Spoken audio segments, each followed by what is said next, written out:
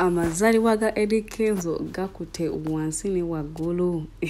Eddy Kenzo awambye social media. Eddy Kenzo achakute wansi ne waggulu. Era nga abantu bangi bavuddeyo ne bamucelebrate nga aba celebrities ab'enjawulo. Abayimbi abantu bangi nnyo era nga mwe mulina omukyala Rema namakula. Welcome to my YouTube channel. It's your girl Latifa. Ikwaniza ku YouTube channel yange no mukwano gwange gwe ya subscribinga okola kyamaanyi ate gwe yatanaba. Kindly subscribe to my YouTube channel, tell the notification bell, give this video a like and comment.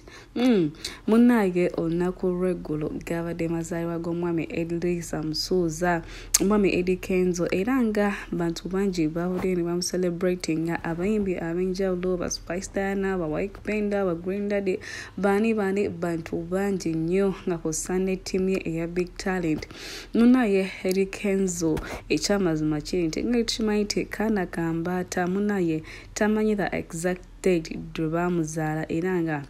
yasalawo at least mu mwaka omulamba nasalawo nti ng'ennaku z'omwezi 25 naye abalokole babeera ba celebrating Christmas era ye yasalawo lwa lunaku lwe yalonda okuba nti ge mazaalibwa ge era nga buli ennaku z'omwezi 25 December munaye abeera ajaguza amazaalibwa ge kuba nti munaye tali sure of when he was born era yena ali eyo nga tomanyi lunaku lwe bakuzaala kangambe tokuze n'abazadde bo oba abazadde bo bakufaako nga tomanyi nti birthday yange ebeera olunaku we uti mukwano. You can still own a birthday tobeera onogamba nze simanyi birthday yange simanga I can celebrate a birthday biki osobola ofunayo olunaku lwonna lw'oyagadde mu mwaka any day you feel like nogamba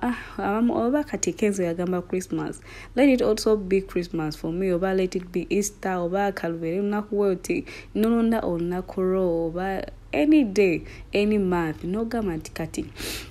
Nange buli nnaku z'omwezi westi nga mu mwezi weguti ngenda kubanga nange nkoza amazaalibwa gange nawe osobola okuba nga olina that special day olulwo celebrating every year. So ye Eddy Kenzo munaye bwatyo lwe yasalawo okukikola era nga buli ennaku z'omwezi 25 celebrating amazaalibwa ge era nga agenda ku streets ez'enjawulo n'agabula abaana abatalina mwasirizi abaana abatalina bazadde abaana bali ku streets ez'enjawulo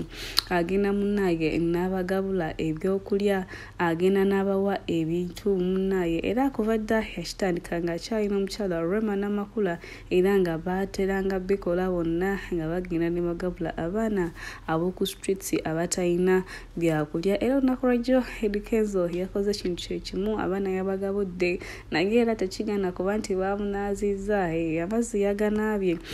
abantu bangi yabazaalibwa ennaku z'omwezi nga 25 era nga muno mwe muline mwana mwala Phoebe 971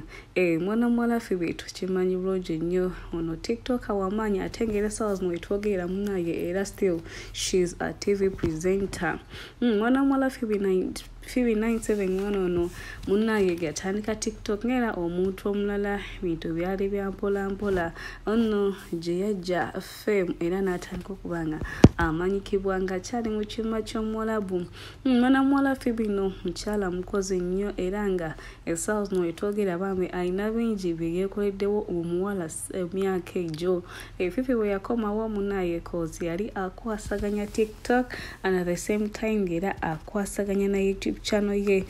kwakolera munaye amawulire oba olugambo kyadaki mwana muwala nno teyalwa nga bamuyingiza mu Vision Group era essaawa zino akolera Urban TV ng'akola program ya Fun Time. Kwano Phoebe 197 happy belated birthday to you baby girl. Mukama ayongere okuwumikisa mukama ayongere okublessinga ayongere okugulirawo enzigi z'emikisa gyo nga bonna bagala okusilanya abasaasire munaye ate bireme kuba nti bikwata. Happy late birthday wishes late birthdays mwena omwami Eddy Kenzo n'omwana muwala Phoebe 971 mwebale kuba nti munaye mutamuza eggwanga Uganda mbagala nnyo mwena bye bye.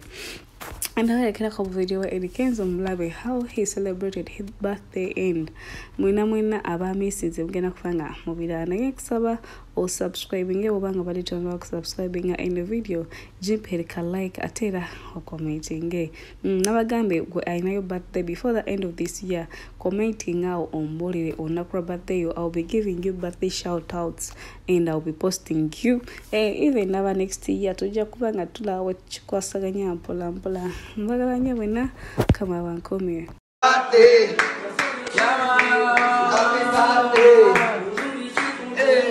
happy birthday hey